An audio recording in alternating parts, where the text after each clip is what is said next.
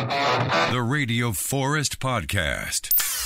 Forest, it's Philly Ocean. Welcome to the show. I think I talked to you about 6 months ago. What have you been doing since then? Dude, we have been touring so much, and this year is even busier than last year, if you can believe that. You know, last year I think we talked about our EP, Seize the Day, came out.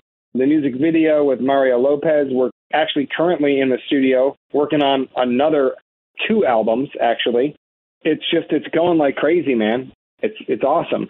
The EP, wasn't that done with Jimmy Buffett's label? So did you have any like direct interaction with him? Only one time I passed him in the hallway, but he was incredibly kind and sweet and just an awesome guy. And, you know, I wish we would have gotten to know him a little bit better while he was still alive and still with us. But his legacy impacted us just like everyone else. He was incredibly inspiring. I think his whole vibe was just so needed in this world, honestly.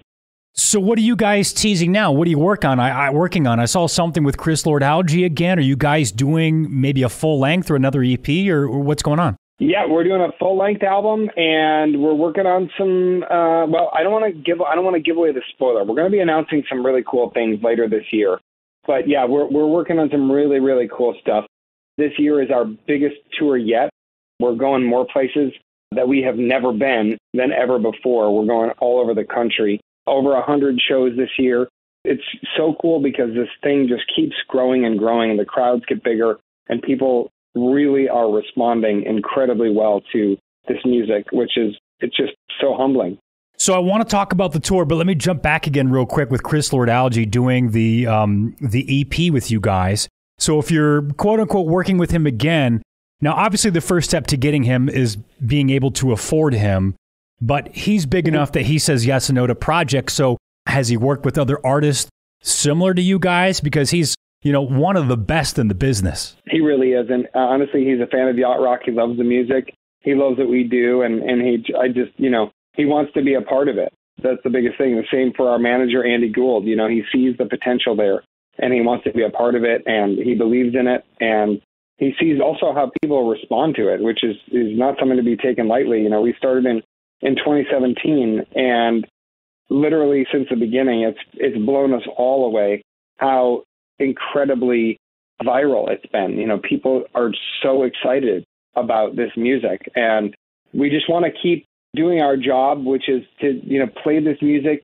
as well as or better than the original in some way and put on great shows and keep people coming back and creating memories.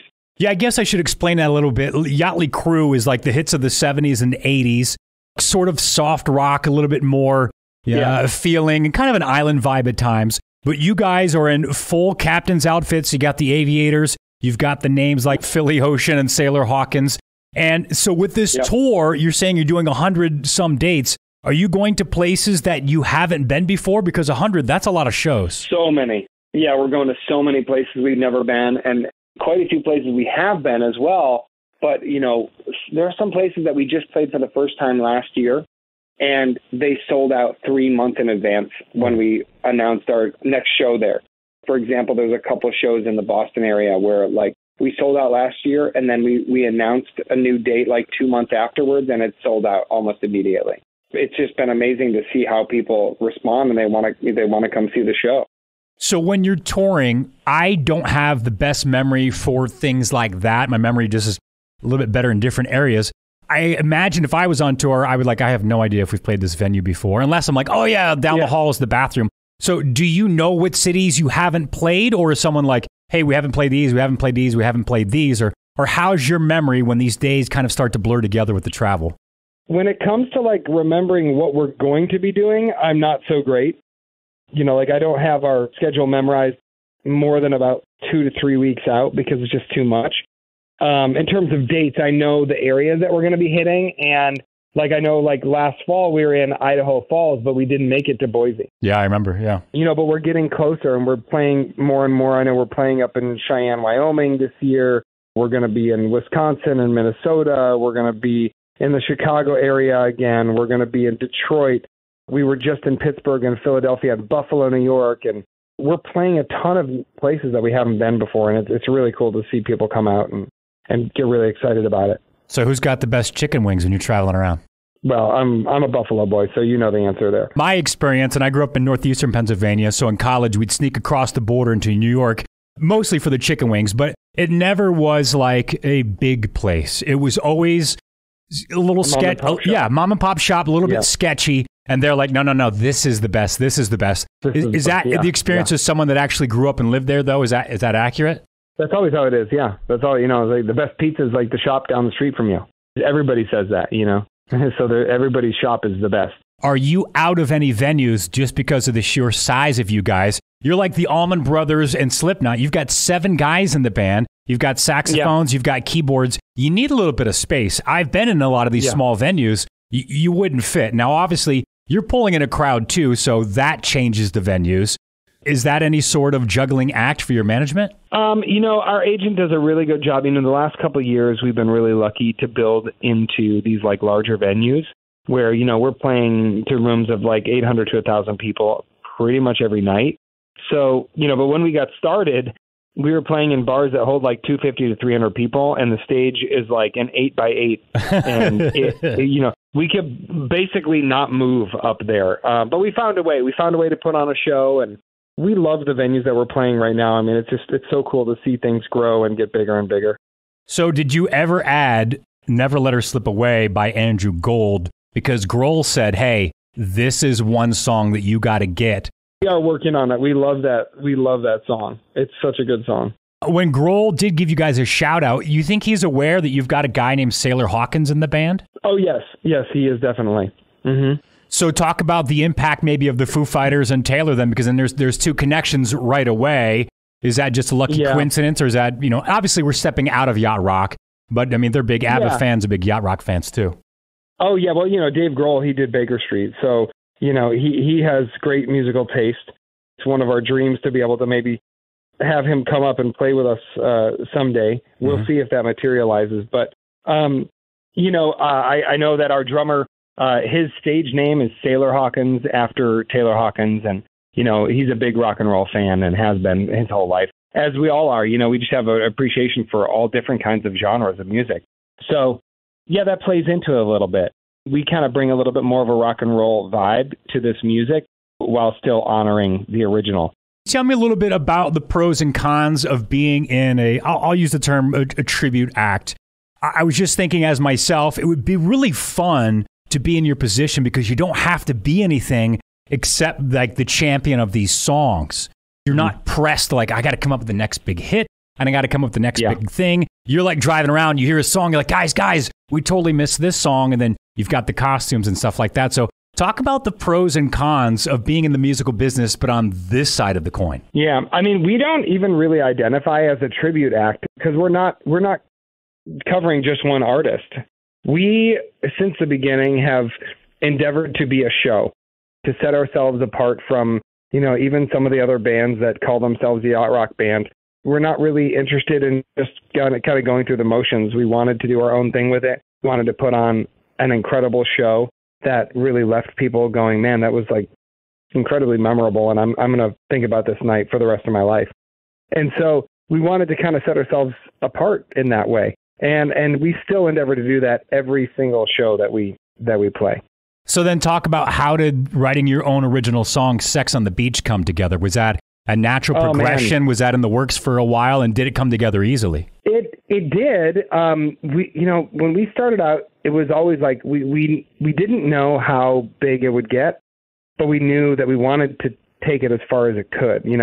Our vision since the beginning is like, we want to be playing to stadiums of people. Like that's where we would like to see this go. So about a year and a half or so in, and all of us have been in original bands as well and songwriters and all that stuff. My guitar player, Tommy, said, I have this idea for a song. Do you want to work on it? And I said, yeah, absolutely. So we all got together and we flushed out this idea for Sex on the Beach. And we wanted it to be a song that sounded like it came from the 70s and it fit alongside these songs without question. That was kind of our challenge and our goal. I'm incredibly proud of what we wrote in that song. It sounds like a 70s song. Even the opening drum fill, it just has this vibe. We wrote a really, really fun song. We ultimately got Mario Lopez to be in it. it was just fantastic. And it's been really well received. I mean, people show up to our shows and they ask, if we don't get the chance to play it, why didn't you play Sex on the Beach?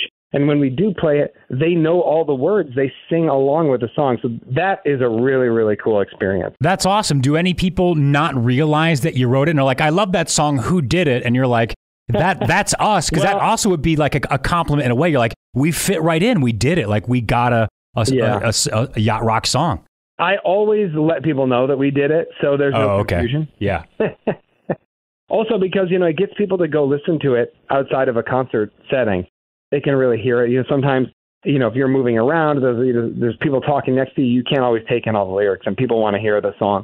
So I think, introducing, hey, this is our song, Sex on the Beach. Check it out on Spotify or wherever. And people go and listen to it, and they have a whole new relationship with that song after they leave the concert. Can you tell me the trick to picking out good aviators? I've struggled. I think a pair looks cool. They're crappy a week later. I lose a pair, then I can't find a good pair. I try to hit up the fair when they've got the Sunglass Hut. But you guys, you've got 7 guys, so I imagine you get a couple of pairs at a time, because if you're like, I can't find my aviators, it's like, well, you can't go on stage without them. I mean, it's just important to the band. Oh, no. Along with the hat. You have to have your aviators. I'm somewhat of a sunglass aficionado. I'm not even kidding. I think I have 20 pairs of sunglasses. I try to switch it up. Revo, the sunglass company, has been really, really good to us. They've given us multiple pairs of sunglasses, so often we wear those. They're really nice quality and they're comfortable and all that stuff. I like having different options myself. I have everything from Ray-Bans to Persols, so just kind of what I'm in the mood to wear. I even have Wayfarers, and I have some aviators. I have Wayfarers. I have Clubmasters, all these different styles, just because, it depends what vibe I'm in. You know what I mean? Can I ask you, what's the most expensive pair of sunglasses you have? I've gotten right to around $100. I have a couple that are like $200 or $300, and I don't usually wear those at a show because I'm too afraid to lose them after the show or something. Absolutely, yeah. But I'm pretty good at hanging on to them. What about the captain's outfits then? Obviously, they're tailored for each person. And then do you have backups? I mean, when you're traveling, what's your wardrobe just for the stage production like? Oh, yeah. I mean, we have the same wardrobe. We have, 2 or 3 different wardrobes that we have with us at any given time, because especially when we're on tour and we're playing multiple nights in a row, we're moving around a lot. Honestly, we get hot, we get sweaty. 7 guys on a stage and a couple hundred people to 1,000 people in a venue. It can get warm. So yeah, we got to have more than one uniform at our disposal, and then we're doing laundry. It's not very glamorous, as they say. Rock and roll ain't pretty, but the show must go on, and we got to look good. Do you think Mötley Crüe is aware of the name? I mean, it's a pretty good chance. Oh, they definitely are. Yeah, in fact, Tommy Lee has a Yächtley Crëw T-shirt. Oh, no way. Yeah. So. Cool. Did he post it, or did someone tell you, or how did you figure that out? Yeah, he posted it on Instagram a couple of years ago, and we were like, "You got to be kidding me!" So he's either naked or in your shirt. Yeah, I think he's naked from the waist down and then wearing a T-shirt. No. Yeah, a Yächtley Crëw one. Yeah. Well, it's the nation's #1 yacht rock band. Think Rupert Holmes, Toto, Steve Winwood. The full steam ahead tour, 100+ cities. They're on that now. The 6-song EP, Seize the Day, is out. They're teasing something for the future. Can you give me any more of a little hint about what that might be? Well, there might be some songs involving sleigh bells if you're picking up what I'm putting down. Great. We love it. Philly Ocean, Yächtley Crëw, it's nice to talk to you again, man, and good luck on the tour. Thank you so much, Forrest. We'll talk to you soon, buddy.